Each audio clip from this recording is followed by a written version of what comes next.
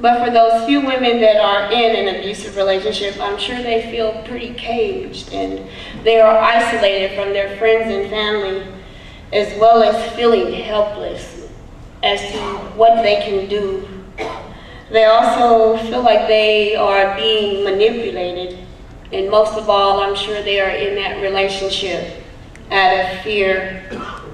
But through my foundation that I've started, Voices for All, the Carolyn Foundation, I will raise as much awareness as I can about domestic violence, let them know what signs to look out for. Also, I will be coordinating events for scholarships as well as other programs. And before I filled out my paperwork for my 501(c)(3), everyone told me, you know, Carolyn, you're not going to get a nonprofit organization, you know. You'll never get it. It takes forever for the paperwork. And really, it was a lot of paperwork, but I got my answer back within 6 weeks. So I am a nonprofit organization.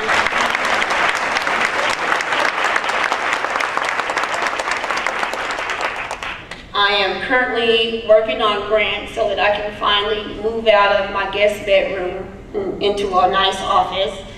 And I formed board members, and I will be having my first, well, it was going to be a summer lunch party, but we've changed it. It's probably not going to be till after the new year due to my surgery.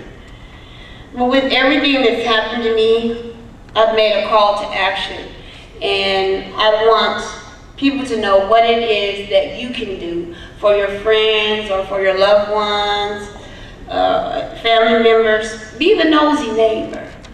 Pay attention to how your friend or your loved one is changing. Are they not coming around as much as they used to?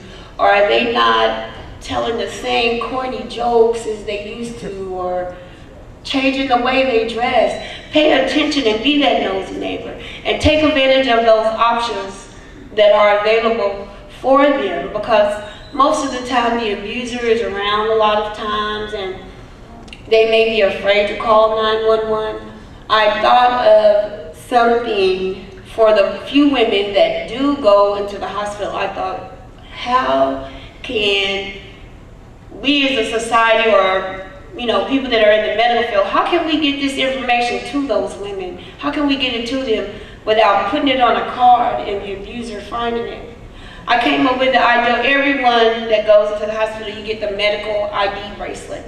And I thought about, why not put your local shelter under that number, under that ID bracelet? Why not put the National Domestic Violence Hotline number under that bracelet for those women? Because the abuser really doesn't pay attention to that.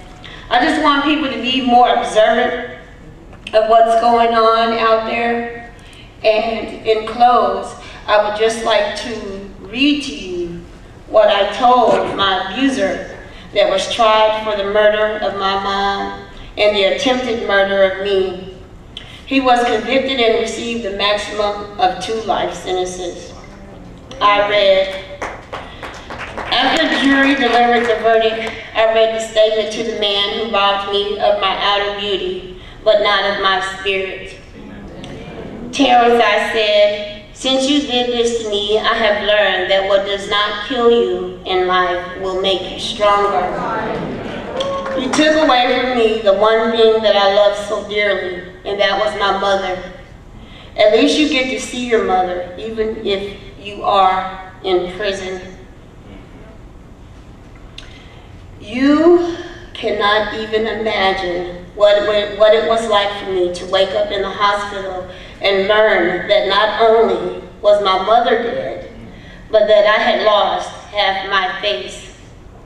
I have decided to take back my life, and I want you to know that you no longer have control over me. I can honestly say that I forgive you, and that the world now knows me as the woman without a face, but I would rather be remembered as the woman who was a survivor. Amen.